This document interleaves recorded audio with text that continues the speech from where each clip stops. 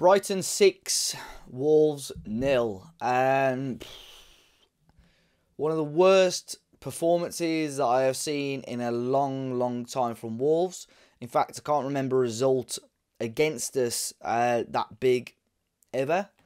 I genuinely can't remember us having such a heavy defeat, and it was an absolutely awful performance by Wolverhampton Wanderers today.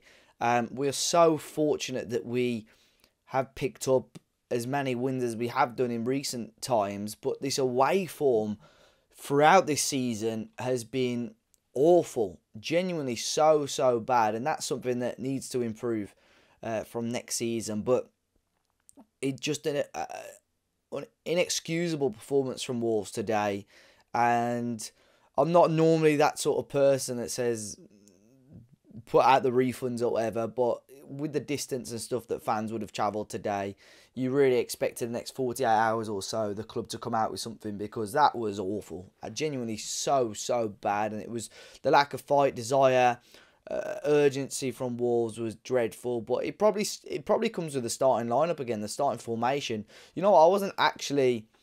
I put a tweet out. I actually was intrigued by the lineup because we saw Neto come back in, his first start in a while. But the whole Cunha and Diego Costa situation, Lopetegui surely knows by now both of those have got to play with each other. You cannot start one or another. You can't start a lone striker. And you've just got to be brutally honest to one of the three midfielders in João Gomez, Ruben Neves and Mario Lemina, and say, unfortunately, one of you has got to sit on the bench. Lemina's probably had the best form out of all three of them. João Gomez has had good cameos. I thought Neves did all right against Palace as well. I say more than all right. I actually thought he had a good game. But he can't start all three of those because you revert back to a 4-3-3 formation. And that for Wolves, just for whatever reason, with this current squad, does not work. You have to play the 4-4-2, 4-2-3-1 type formation that we have been playing. You've got to get more support up there.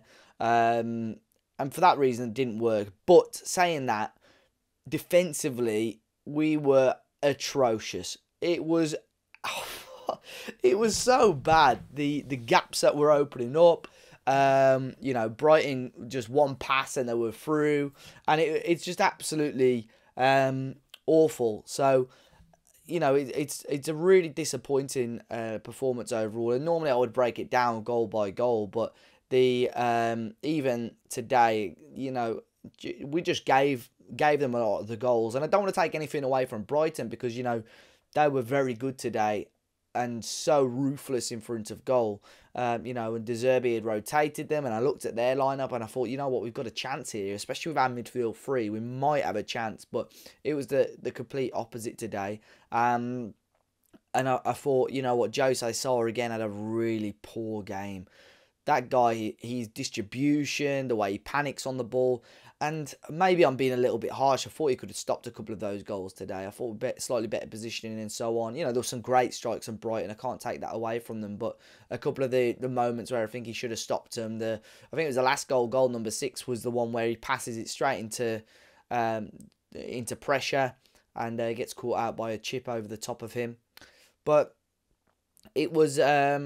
yeah, Núñez, I thought, even before his position change, which we'll talk about in a second, I thought he dropped a very poor performance. Just a lack of possession. Wolves, it was like 11 players. Wolves put out 11 players out there, never spoken to each other before, never played with each other before, because it was a really poor performance. And obviously, Semedo comes off injured. We see Matheus Núñez play right back for the rest of the second half. And sort of did what he could, I suppose. But going forward, there was nothing whatsoever. And it was, if someone had shown, if I didn't know those two teams and someone had shown me that match and said this is a Premier League team versus a non-league team in the FA Cup, I would have believed you. Because that's how poor Wolves were today and how easy Brighton found it to split us open. I thought Pedro Neto, you know, to try and put some sort of minor positive spin on it, I thought he had a couple of half-decent spells, and I thought with better players around him today we could have made things happen.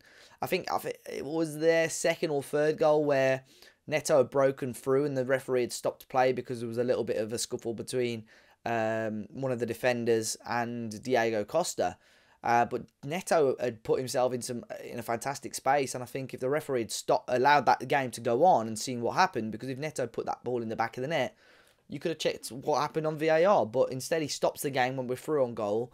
But obviously, that one chance didn't shape the rest of the afternoon. Really, I don't really know what else to say about that Wolves performance, and other than that, it was absolute garbage.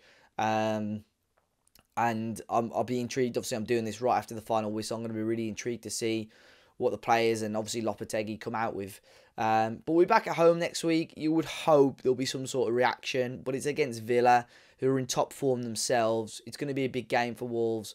And what changes can he make? For me, if you're going to be ultra ruthless, do you drop Jose Sarr? Nunez, I thought, obviously, even when he played as a wide player, was poor. Wolves have got to go back with Cunha and Costa. They have to do that. Possibly Neto. Hwang, again, had one or two moments today where he looked okay, but he's got to strip that squad back, go back to the basics, because after today, I don't know what else to say. Wolves, very fortunate to get the points in that they have done already, but we really need to knuckle down, because this seems to happen the last 2 or 3 years where Wolves have an absolutely disastrous end to the season. Between now and the end of the season, you want to get a bit of momentum. You want to get the morale high, the confidence high, going into a new campaign so we can just go for it in the summer and go for it at the start of next season. But for whatever reason, Bruno Lage had the issue. I think Nuno had a similar sort of issue as well before, after COVID. We had a disastrous end to the campaign that ultimately cost us European football. So, yeah, Lopetegui's got to get something right. But disaster for Wolves today. Let's just try and forget about it. Brighton 6, Wolves 0. Let me know your thoughts in the comment section down below if you caught the game. And I'll catch you guys very soon.